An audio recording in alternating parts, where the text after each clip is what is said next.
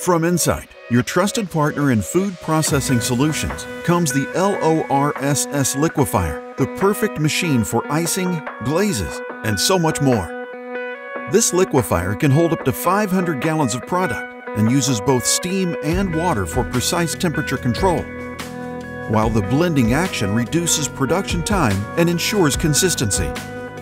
To show its efficiency and ease of use, here is a demonstration of how the liquefier can be used for a donut glaze.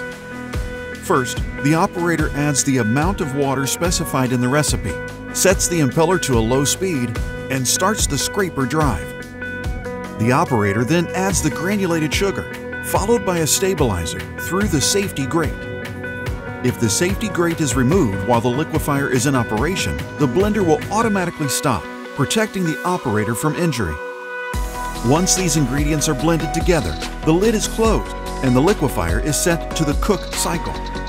The cook cycle will bring the mixture to a rolling boil at 210 degrees for 3 minutes. This process of heating and boiling takes about 15 minutes total. During this heating process, let's take a moment to look at the PLC touchscreen control panel, which makes all mixing, scraping, and heat transfer functions easily accessible.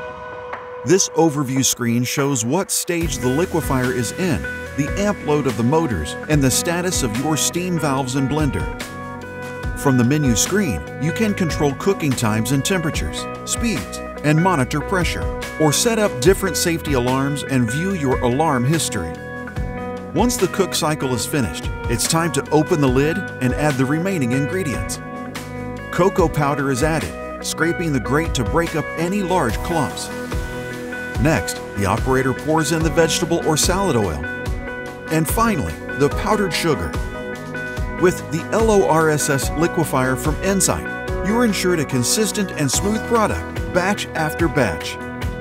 Request a quote today and let us help you with your custom application. Insight, helping you share your special recipe with the world.